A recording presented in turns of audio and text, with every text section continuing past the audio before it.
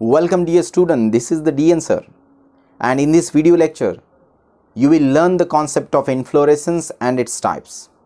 So ये video last तक जरूर देखें क्योंकि लास्ट में मैंने आपके लिए एक ट्रिक बनाई है ताकि नीट एग्ज़ाम में आपको इसका फ़ायदा हो।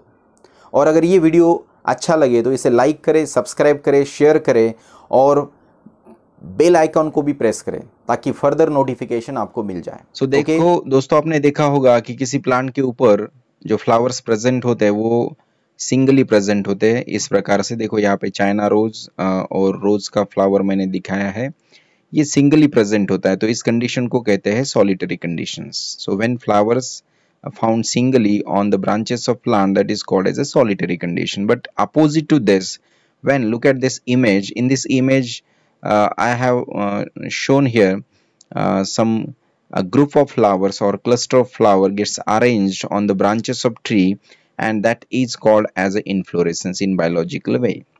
So inflorescence क्या होता है? Cluster or group of flowers.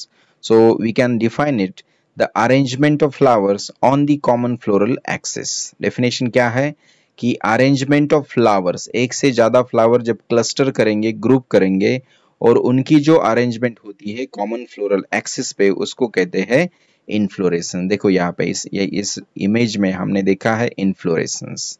Next ये वाला, ये भी इनफ्लोरेसेंस है, ये भी इनफ्लोरेसेंस है और ये भी इनफ्लोरेसेंस है। यहाँ पे देखो, it is a group of flowers that is organized on the common axis. It is called as a peduncle.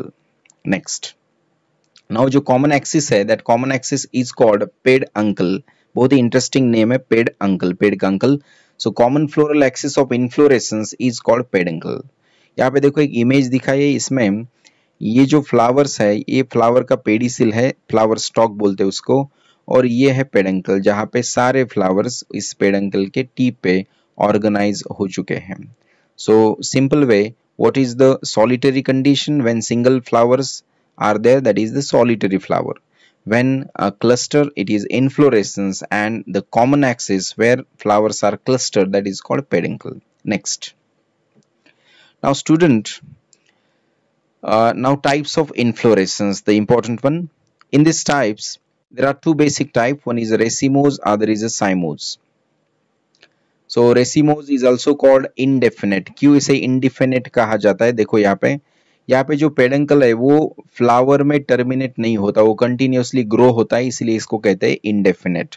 और साइमोस को कहते हैं definite. Why? Because look at the peduncle tip gate terminate into the floral bird, so it is called definite. इसकी growth definite है, इसकी indefinite growth. Next, अब यहाँ पे फ्लावर का पोजीशन देखो, यंग फ्लावर का, यंग फ्लावर अपेक्स की तरफ है, यहाँ पे बेस की तरफ है। तो जब यंग फ्लावर अपेक्स की तरफ होते हैं, that is called acropetal order, और जब यंग फ्लावर बेस की तरफ होते हैं, that is called basipetal order. तीसरी बात, it shows a centripetal opening of flowers. यहाँ पे देखो, पेरिफेरल फ्लावर पहले ओपन होता है और सेंट्रल फ्लावर बाद में ओपन होता है, तो it is called centripetal opening of flower. And here cymose में होता है centrifugal opening.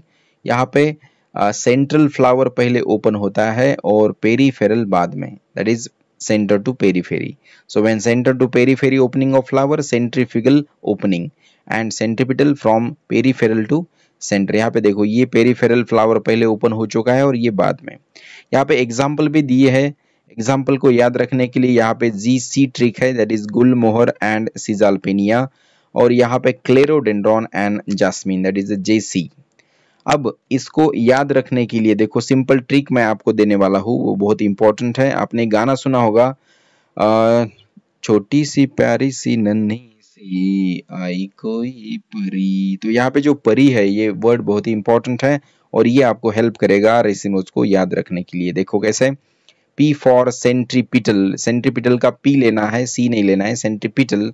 Then A for acropital, R for racemose, and I for indefinite. तो racemose is indefinite, acropital and centripetal. While cymose is आपको एक movie का नाम पता है, ABCD, anybody can dance। यहाँ पे A को साइलेंट करो और BCD जो है देखो, C for cymose, B for basipital and D for definite। तो देखो, ये सिंपल ट्रिक्स है दोस्तों, इससे आपको नीट में झट से आंसर आ जाएगा। और ये ट्रिक अगर आपने ध्यान में रखी तो आपका बहुत फायदा होने वाला है। तो देखो student, with in 5 to 6 minutes we complete one question of NEET. तो ये वीडियो आपको कैसे लगा वो कमेंट में जरूर बताइए। Okay, thank you so much dear student.